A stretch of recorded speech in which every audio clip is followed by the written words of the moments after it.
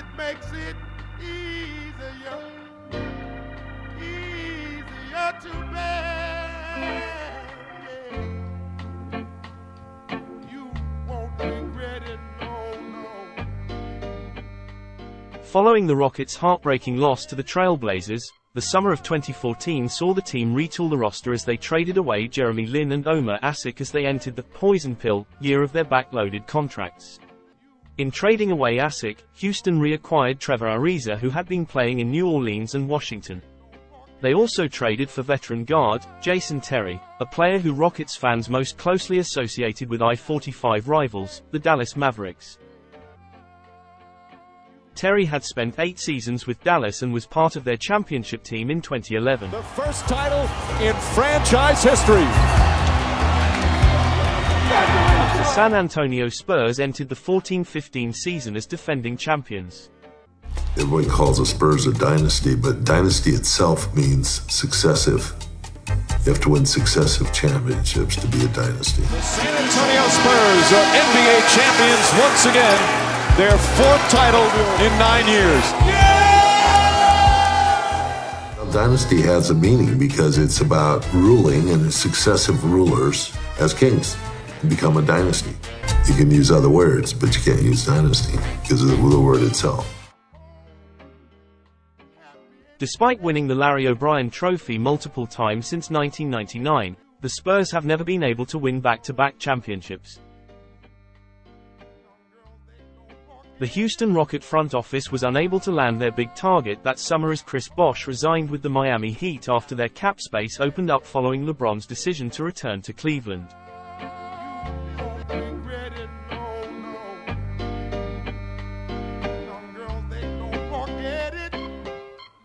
Kevin, the Rockets thought they had him. They traded Jeremy Lin away just for the chance to have enough money to go get him.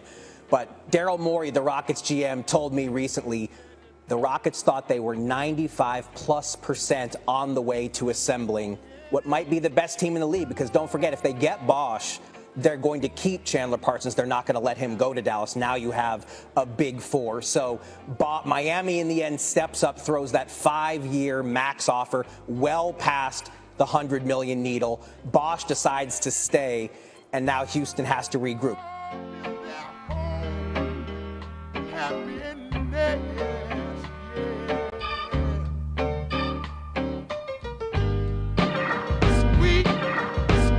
Sounds so soulful, don't you agree?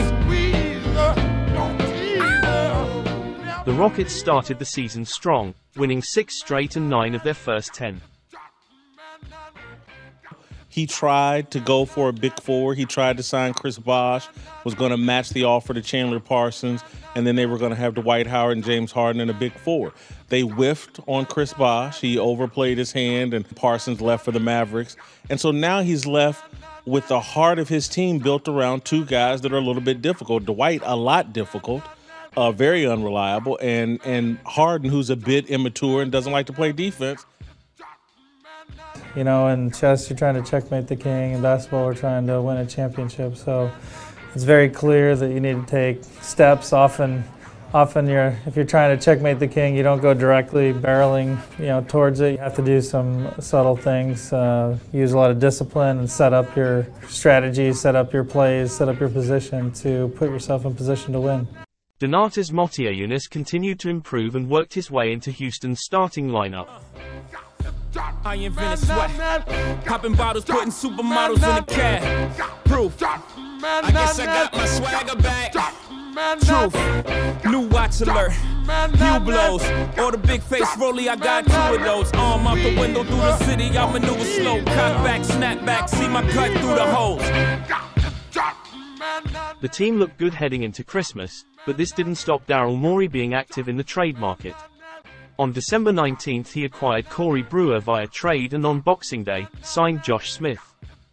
Yeah, but let me tell you something. This to me is a very important time for the Rockets. This is Josh Smith's time. Because you watch the Rockets play, James Harden's taking entirely 2-minute shots. He's a one-man band. If they're going to be any good when Dwight comes back, this is the time they got to integrate Josh Smith into the offense. He's got to get 10 to 15 shots because he's the second best player on the team right now, other than Trevor Ariza. Photo shoot fresh, looking like wealth. I'm about to call a paparazzi on myself. Live from the Mercer, run up on Yeezy the wrong way, I might murk it. Flee in the G450, I might surface. Political refugee asylum can be purchased. Everything's for sale, got 5 passports, I'm never going. Lillard, stolen by Harden. Look at all the white jerseys. Who's he going to pick out? Well, go ahead and shoot. A three-point play the Harden way. In February, Morey traded for Italian point guard, Pablo Prigioni. At 38 years old, he was in just his third year in the NBA after a decorated career in Europe. The acquisition proved essential as starting point guard. Patrick Beverley once again suffered a season-ending injury after playing in just 56 games, and Prigioni's veteran experience was leaned upon more heavily than intended. Dwight Howard would also be plagued by injury through the season as a problematic herniated disc in his back limited him to just 41 games. Did you get that on Bills? Why you on that? Put that on NBA. Put that on NBA.com. Offenses across the league were placing more value on spacing the floor and shooting a higher volume of three-pointers. At the forefront of this movement were the Houston Rockets and Golden State Warriors. Welcome to Havana, smoking Cubanos with Castro and Cabanas. Via Mexico, Cubano, Dominicano, all the plugs that I know. Driving Benzes with no benefits, not bad, huh? For some immigrants, build your fences, we digging tunnels. Can't you see we getting money up under you? 2 years earlier, during Harden's first season in Houston, the team tied the NBA single-game record for three-pointers made by a team against Golden State. 7 seconds on the shot clock. Donatas Modiunas ties the NBA record. Draymond Green's foul on Beverley signaled the Warriors' refusal to allow Houston to set the record against them that night. In 2015, the Rockets set a new record for three-pointers made by a team in a single season, finishing with 933. Daryl Morey, a pioneer in the use of analytics, had been advocating for the team to strive to shoot as many high-percentage shots as possible, which he identified as threes, free throws, dunks and layups.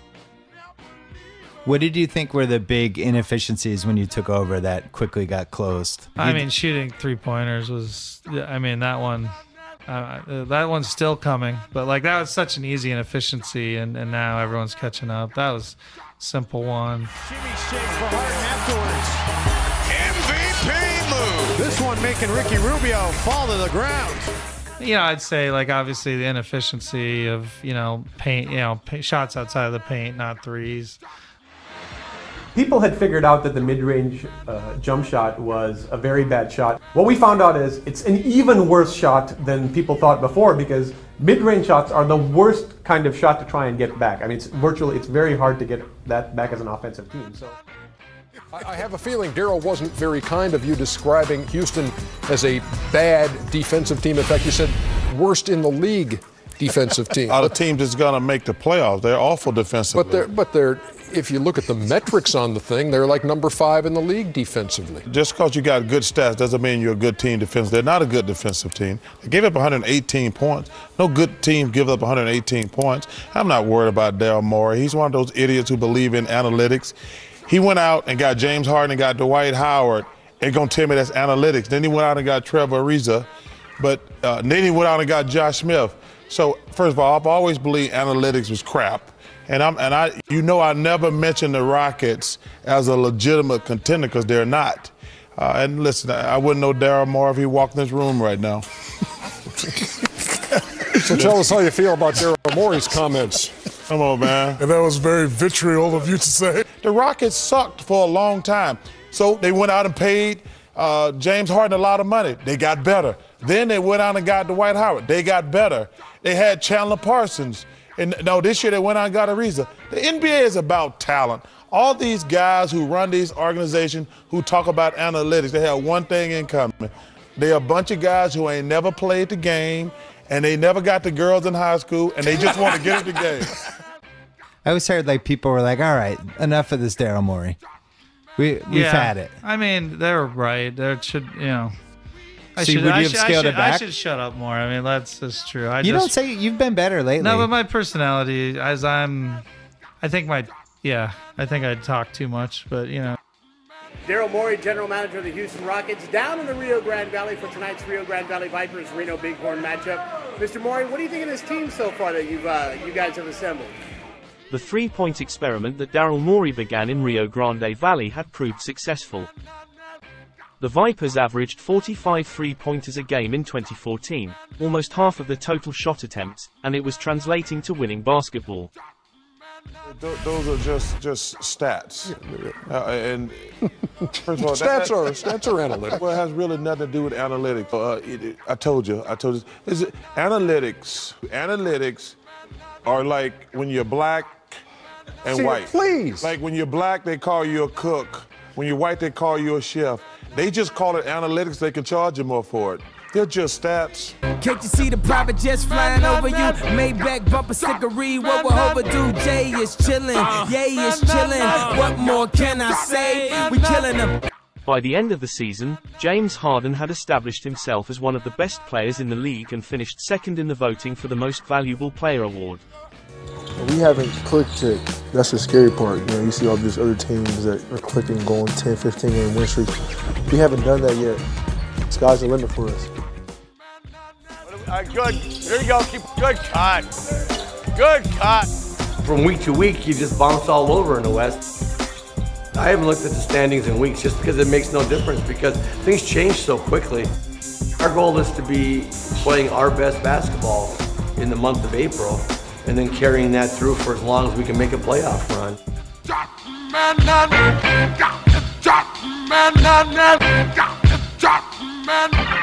The Rockets opened the postseason against in-state rivals, the Dallas Mavericks. Chandler Parsons had left Houston for Dallas in free agency over the summer after signing a 3-year, $46 million contract but was not available for most of the series after picking up an injury in the opening game.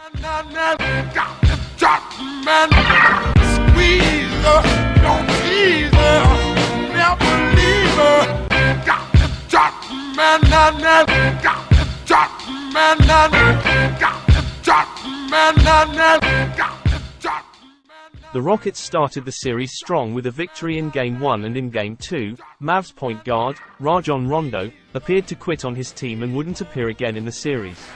Tyson also added 11 points. He played well late in the season. Oh, no. Wow. That's terrible.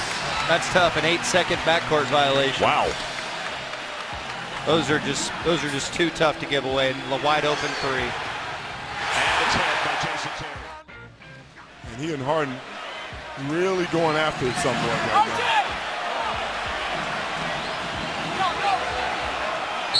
10 seconds into the third quarter is his third foul of the game. And Harden and Rondo got a little bit tied up afterwards. We all know that the fact that Rondo's only played 10 minutes of the game is clearly going to dominate a lot of the post-game talk.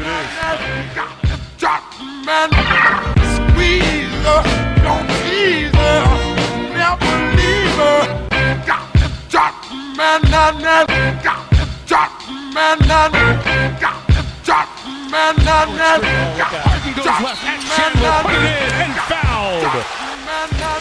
And you foul him when he comes up on the pick and roll. It's not away from the play. There's the Howard screen. Harden's got it. Clock at 7. Chandler switches on him. Here is James Harden. In and out and in again. And a timeout, Dallas. 42 for James Harden. Now you're talking about a big-time shot. Houston made quick work of the dysfunctional Mavericks, moving on to the second round after 5 games. Up ahead to Harden. Harden on the drive. And the long rebound to the Greyhound. Here he comes. Over to Josh. Josh will fire up a quick three and banks it in. Oh, baby. Hold up, before we end this campaign, as you can see, we embodied the damn lames. Lord, please let them accept the things they can't change, and pray that all of their pain be champagne. Harden will fire a three. That's off the mark, and a hammer job. Clock Rockets trying to score. Prigioni takes it in, lays it up and in, all the way. Pablo to the basket. Rick Carlisle calls a timeout. And Dirk Nowitzki all over Berea. 7 seconds. Prigioni on the drive, gets it out to Jones. Jones puts up. Terrence Jones with a cold-blooded three. Back to Harden. Harden steps back, fires a three.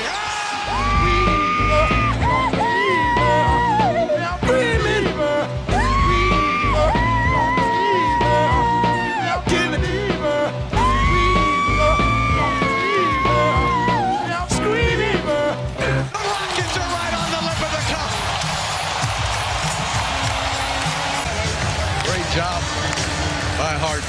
24 points, 1 and 2, 42 points in game 3.